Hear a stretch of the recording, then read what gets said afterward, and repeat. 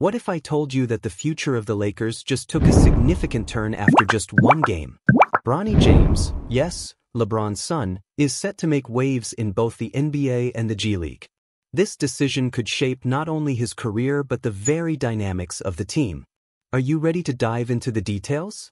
Make sure to subscribe and hit that like button so you never miss an update on our beloved Lakers.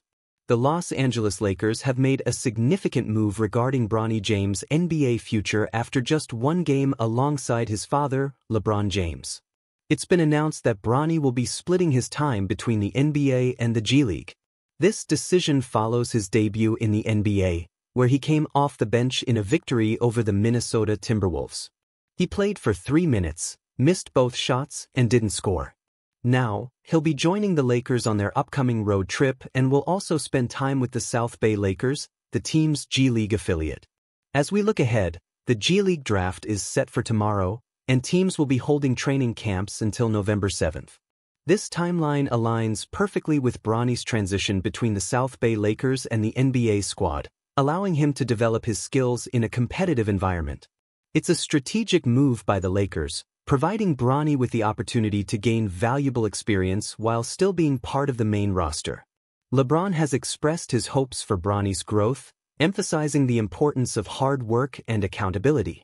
He stated, "His job is to put the work in and get better and better, just like the rest of us." This sentiment reflects the culture of the Lakers, where every player is expected to contribute to the team's improvement. But let's be honest here. Many fans were skeptical about Bronny's selection in the NBA draft. There's talk of nepotism and the influence of family connections, especially with J.J. Redick, a close friend of the James family, stepping in as head coach. Now, here's where it gets interesting.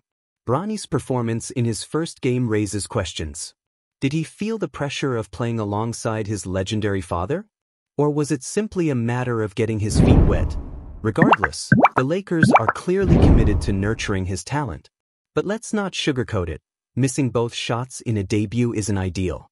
That said, he's still young and has plenty of time to develop. The question is, can he rise to the occasion as he transitions between the NBA and the G League? From a fan's perspective, this split between the two leagues might be a double-edged sword. On one hand, it provides Bronny with the chance to learn and grow, but on the other hand, it also raises concerns about his consistency. We're all rooting for him, but how will this affect the Lakers' chances this season? The dynamics of the team could shift significantly depending on how Bronny adapts and performs. I can't help but feel a mix of excitement and apprehension. You have to wonder, is this the right path for Bronny? Are we witnessing the start of something special, or are there pitfalls ahead? I, for one, am torn.